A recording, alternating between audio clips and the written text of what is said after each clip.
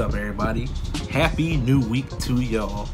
I am glad to see you all are back because the first video of the week is a Zach rushing video. Yes, y'all know I love Zach. I know y'all love Zach. So let's just go ahead and love Zach together.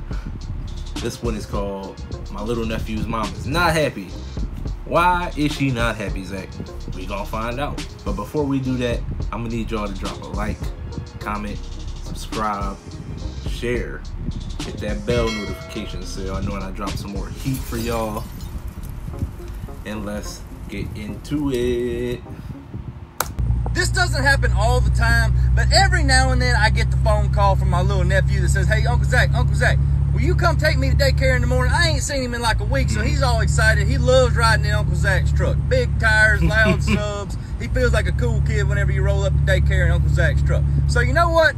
I ain't got nothing going on this morning. I'll run over and go pick little man up. So I wake up, go to the gym, come home, get changed for work, and I head over to little man's house. I go pick up little man, and the whole way there, he loves the music in my truck. We're listening to that song, "Don't Touch My Truck." That one. We're listening to that song. He loves that song. Now, we get up to the daycare, and the daycare's got like 2 lines that you get in. It's like car riders, okay? And you get in the lines, and you just kind of creep up there, and you let them out, and you wave to them, you know, bye, and then the teacher takes them and goes inside. Well, I have not done this enough in order to know the order of operations of the whole daycare ordeal. So we're sitting in the line, and we're still bumping that song because he wants to be the cool kid. You know how kids is. Yeah. Anyway, over the music, which is loud as shit in this truck, over the music I hear this sound. And it goes, wang, wang, wang, wang, wang, wang, wang, wang. What? Little man reaches up and turns out the music. Said, "Uncle Zach, what is that?" I said, "I think it's that car right next to us, buddy." And every time we pull up 10 foot, he'll do it again. Wang, wang, wang, wang, wang, wang, wang. Little man looks at me. He said, "What's he doing?" I said, "I believe he's trying to challenge Uncle Zach. He thinks his car is louder than Uncle Zach's truck." And this is what set me off. And this is my own fault. He looks at me and he goes, "Well, is it?" Hell no, it ain't louder than Uncle Zach's truck. Now, I completely infatuated with establishing dominance over this car next to me because it sounds like somebody runs on sushi rice, okay? And all the men out there will back me up. You be riding down the interstate with your woman. If a Ford Flex pulls up beside you and rides nose to nose with you for more than 10 seconds, they obviously want to race, okay? And I'm going to stomp it and I'm going to win. I didn't spend all that money on this truck to not establish dominance, okay? You're not going to mess with me and my truck. Now, we're in the car rider line and we're creeping up to where I'm going to drop little man off. I have completely tuned out of where I'm at in this car rider line. And every 10 foot we pull up, this car is just stomping that exhaust. I guess he was trying to be the cool uncle too, but there ain't room but for one cool uncle in this car rider line, and it's me. Okay, so I told little man, I said, "Next time we stop right up here, I'm gonna stomp it. You just get ready." So we creep up another 10 foot, and here go that rice burner. I said, "Watch this." And I threw this old Dodge diesel in neutral, and I stomped it. I'm talking about spooled the turbo, everything, and completely drowned out his little rice burner engine.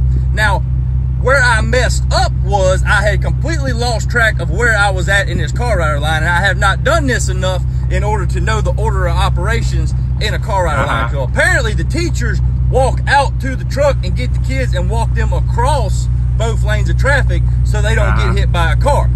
It just so happened that when I stomped my accelerator in neutral and drowned out the little rice burner beside me, his teacher was walking up from behind the truck, and I have completely covered this poor woman in black smoke from this diesel truck. Oh, God, it's all over her face. It looks like she's going bow hunting. It's all over her blouse. It's in her hair, and it's still like protruding off her. It's just a silhouette of just black diesel smoke all over this woman. She opens the door, gets the kid out, looks at me and goes, "His parents will be hearing about this." I'm already at 2 strikes. I don't have another strike to give with this little nephew, and I just got off the phone with his mama, and we got to find little man a new daycare because he can't go back there. Oh, his mama is pissed. Not nearby as pissed as Sarah Bear, my girlfriend, is about hearing the story about what done happened, because I done had to hear it from her too. So I might be on the couch tonight if I'm not sleeping with Trip outside in the doghouse. Oh man. Shit. Hey yo. Listen, pride, no matter what, men, pride will be our downfall. As we see, it will never do us any good being prideful. So let's at least attempt to remain humble at all times and let the universe work its magic. Who knows? Maybe if he didn't do that, the little rice engine would have just went kaput once he tried it again.